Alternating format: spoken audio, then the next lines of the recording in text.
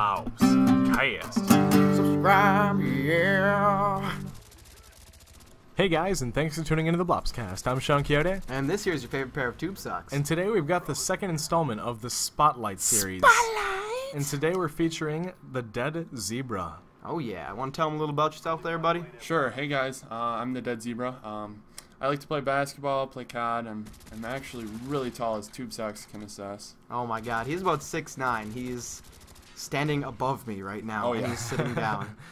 So he also likes to party, ladies. He's available. He's single. I try. Oh, yeah, 5'5" zebra. Guess that what work? Guess what the last 5 is? No? Anyone? No. Oh my god. All right. Anyways, so, man, let's get this video started here. One question is, if you're a dead zebra, how do you play? I can understand if you're a live zebra. Well, One question, how can you get off topic so soon in the video there, Shawn? Starting the video, let's talk about your setup, buddy. What do you like to use and why? Sure. In this gameplay, I'm rocking the FAMAS with a silencer. I'd love to have a pistol as my secondary. It doesn't matter which one. And then my perks are lightweight, sleight of hand, and ninja. And I try to get pros for those and put those on as soon as I can get them. And then my kill streaks for this game, I changed it up a little bit, are Blackbird, Chopper Gunner, and Dogs. I usually try and rock Spy Plane, Blackbird, Dogs, but I switched it up in this gameplay. And it worked out for you. Oh yeah, it did. Cool, man. Now, I played with you for months and months, and one thing I can really notice and tell the viewers about is you are an incredibly aggressive player. I mean, you have the style of a raging mongoose. The style, the grace, Raging mongoose. the dead zebra. But anyway, minus the epic voices. Yeah, dude, you always have an insanely high score per minute. Right, almost as much as mine. But yeah, dude, you have a crazy great style and you're a really interesting player. So tell them how what you use kind of ties into your playing style. I mean, I love to rush the middle and try and do the sides as well, but then I guess my playing style really is a life or death. Like, it's either you get a kill or you die, and it's a 50-50 chance. Yeah, that's usually how Call of Duty works. Yeah. Either you get a kill or you die. Exactly, but I mean, my style is I rush into their base with three or four guys aiming at me, and I try and take them out if I can.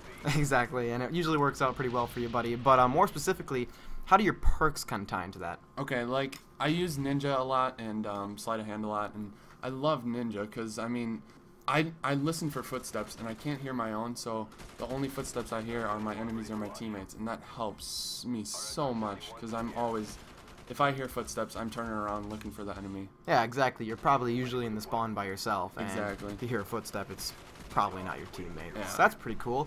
I saw you use Lightweight as your first perk. How does that help you?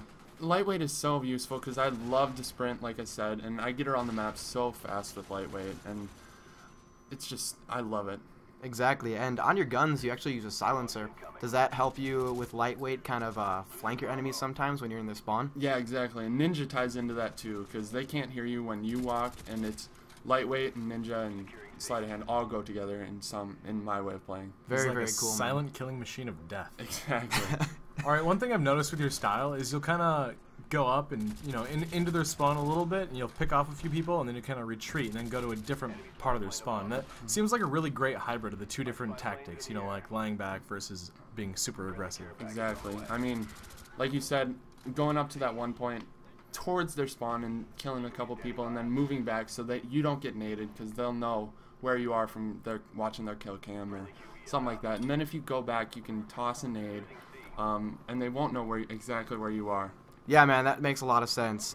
All right, so since we had a video about it, what grenade do you like to use and why? I always try to use the frag grenade. I mean, I love being able to cook my grenade and toss it up for not even a second and kill the guy up in a window or a guy in a corner, like go around the corner, chuck your nade, it explodes in a matter of seconds and the guy's dead. Oh yes, the Fan of versatility? various household uses of a frag grenade. Exactly.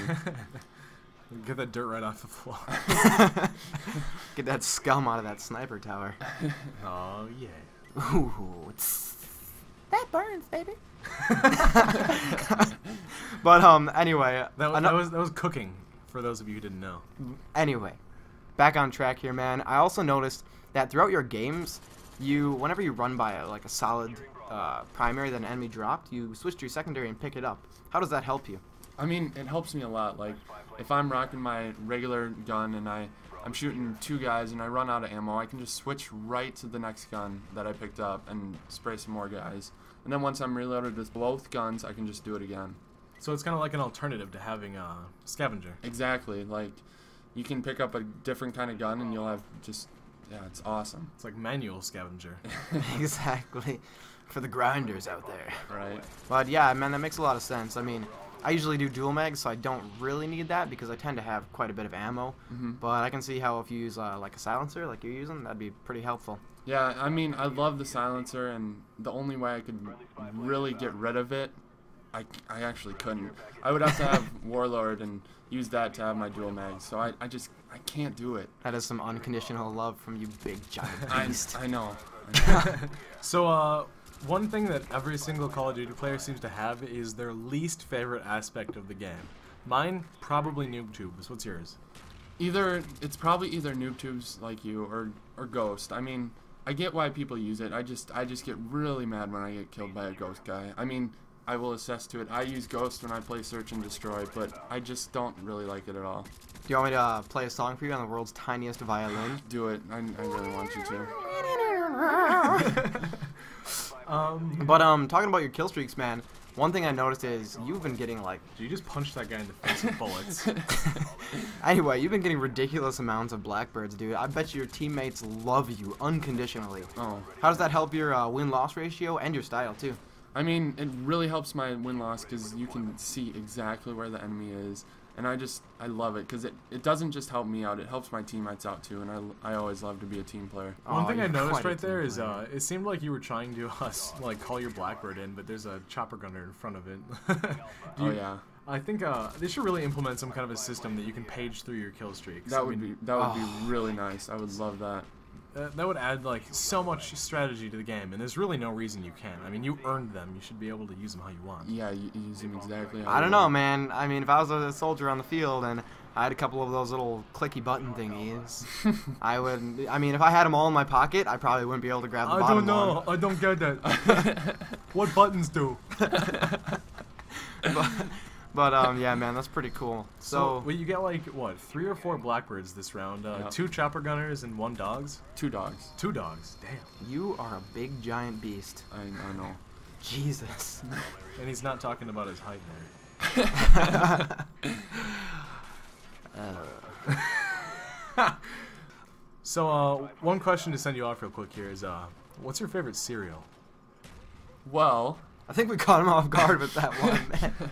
Well, I think my favorite cereal is Frosted Flakes, and a close tie with Wheaties, because Wheaties really gets me going. All right, man. Now, when you pour your milk into your Frosted Flakes, what kind of routes do you take? Do you take a direct route to the middle, or do you tend to kind of scavenge off to the sides a little? And how does that help your game? It depends on how I'm feeling, the situation. How does that help your breakfast? You know, breakfast is the most important meal of the day, so it probably helps his game and in an indirect fashion. All right, man. Well, thanks a lot for coming on today. I mean, we really enjoyed having you on the show. 66-4, dude. You are a machine. Just go home right now. We don't even want you here anymore. You're making me and Shawn look bad. Thanks for stopping by, man. I've been Tubesox. I've been Shawn Quixote. And I've been the Dead Zebra. Thanks, guys. Thanks a lot, guys. Have a great day.